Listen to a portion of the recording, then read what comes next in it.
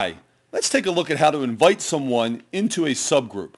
Now, I'm a manager of this group site, NRG, and I want to invite someone into one of the subgroups. Now, in this case, we've changed the name of the subgroups to be NRG groups. So the subgroups tab says NRG groups, and we have a NRG group directory instead of subgroups. Now, I first pick which subgroup do I want to invite this person to, and I say I want to invite this person to this subgroup called Columbia 1.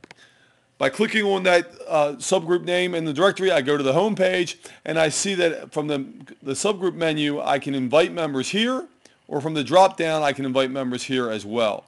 When I click on the Invite Members link, it gives me two choices. To invite non-members, these are folks who are not in the group site already, or to invite group site members. These are folks who are already a member of this group site. I'm simply inviting them to become a member of this particular subgroup. In this case, I want to invite someone who is already a group site member. So by clicking on that link, I go to a presentation that shows me a list of all the members in the group. Now I can scroll down and look, these are arranged alphabetically by last name, or I can simply click in this field and begin typing this person's name. Now in this case, it's Jane, J-A-Y-N, and there she is.